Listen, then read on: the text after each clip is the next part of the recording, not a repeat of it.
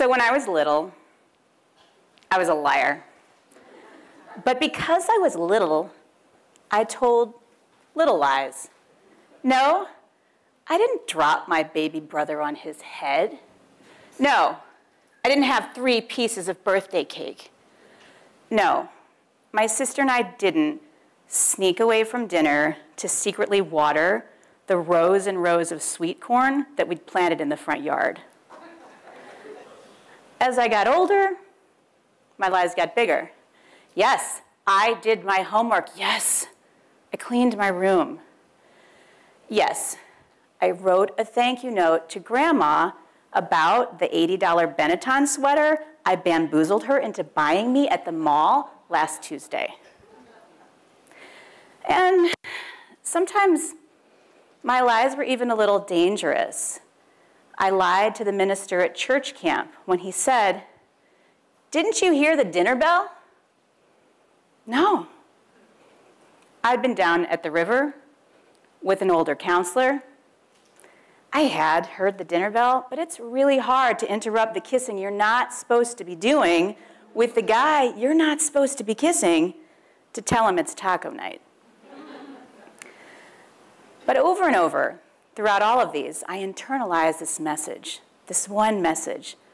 I knew lying made me bad. Every book, from the Berenstain Bears to the Bible, taught me that. Good girls told the truth. Bad girls lied. But other than trying to tell the truth and feeling bad when I lied, I wasn't really sure what I could do about it. Maybe I would outgrow the habit. Then I became an adult and started lying about my age. Hi, I'm Annmarie. I'm 29 years old. How old are you? And then I became a parent, and my kids started lying to me. "Did you paint the dog blue?"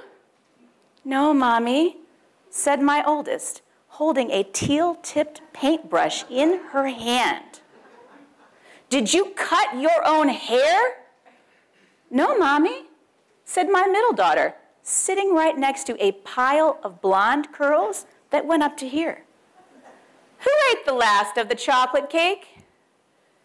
"Maybe it was aliens," said my son through chocolate-frosted lips. And I looked at these little liars in my house, and I realized they weren't bad. They weren't evil or malicious. They were kids, and they were curious, and they were playful, and they were hungry, and they were afraid they were going to get in trouble, just like I used to feel.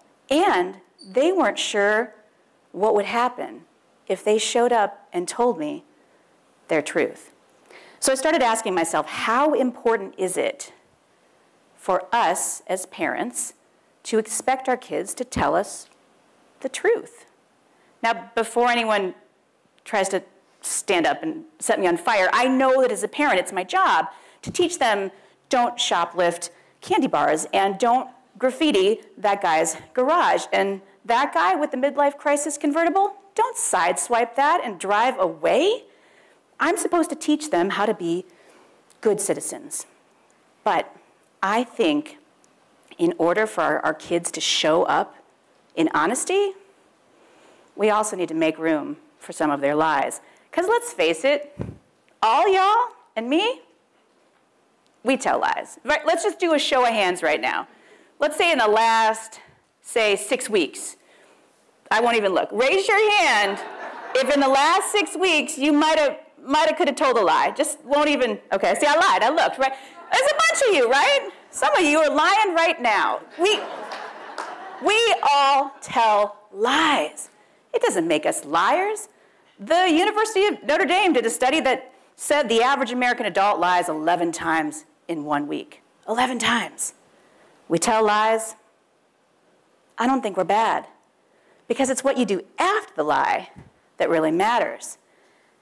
I cried when my dad mowed the lawn and mowed down my sweet corn, wept, and he said to me, "Why didn't you tell me? I would have put up a fence. We would have made a garden." And for years after that, my dad and my sister and I planted seeds every spring until the spring he passed away, To this day, I can't look at a tangle of sugar snap peas or those golden tassels atop a row of sweet corn without thinking of my dad. What you do after the lie matters. After we toweled off the blue dog, we gave my kid more paint and said, here's an easel. Here's some more brushes and a poster board. Paint, create. And she did. She made birthday cakes and sunsets, and we hung those canvases in our house, and we gifted them to her teachers and friends. We told her that what she created mattered, because what we did after the lie, it mattered. Because not all lies, they're not all the same. You're not always lying because you're afraid. You're not always lying because you're a cheat. Sometimes you're lying out of courtesy for someone else. If I invite you to my teen's birthday party and you show up with dinosaur underpants and you ask her, do you like the gift? She's going to say yes. She's lying. She does not like those trashy dinosaur underpants that you brought for her. But she cares about your feelings. She cares about you. She appreciates that you showed up. Let's look for the truth in the lie. We've all done it. Our best friend, she comes over. She has gotten bangs.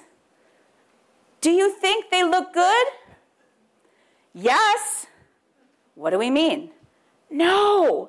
Her face is too round. They don't. But what's the truth in that lie? The truth is you're my friend. I love you. I know you're nervous about this new hairdo. I got you. I will show up for you. What is the truth in our lie? Because sometimes it takes the lie for us to tiptoe in to the truth. When I lied to my grandmother about that $80 Benetton sweater, what was I really saying? I was saying, Grandma, I'm not popular enough. I don't have the right clothes. My family shops at the Sears surplus store. I was so nervous about looking right and being right, and I thought that if I looked right on the outside, it would make me right on the inside. My grandmother saw all that truth long before I did. So look for the truth in your lies. When I lie to you and tell you I'm 29 instead of in my 40s, what am I really saying? I'm saying I'm nervous. You guys, I was home with my kids a long time. What if my dreams don't happen?